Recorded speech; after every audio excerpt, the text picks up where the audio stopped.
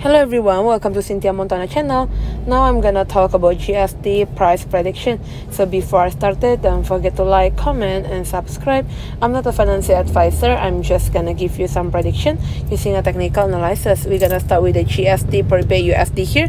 Try to push it to the moving average 99, 0.0629 US dollar.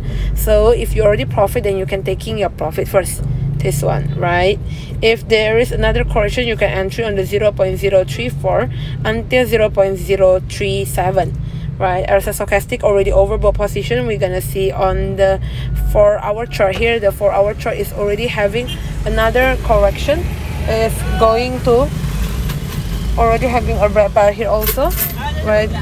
This one is still above the it's still above the moving average 7 on the 0.04692 US dollar, right? And then the next target is when we're looking here, you can entry on the purple one side, moving average 99, 0.042 US dollar. Thank you everyone for watching this video. Don't forget to like, comment and subscribe.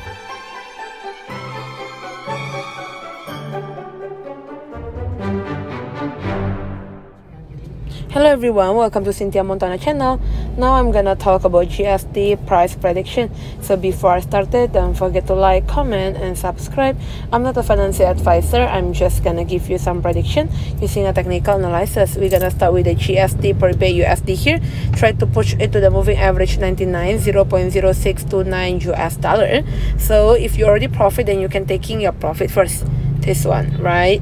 If there is another correction, you can entry on the 0.034 until 0.037, right? As a stochastic already overbought position, we're gonna see on the 4-hour chart here. The 4-hour chart is already having another correction. It's going to already having a red bar here also, right? This one is still above the it's still above the moving average 7 on the 0.04692 US dollar, right? And then the next target is when we're looking here, you can entry on the purple one side, moving average 99, 0.042 US dollar. Thank you everyone for watching this video. Don't forget to like, comment and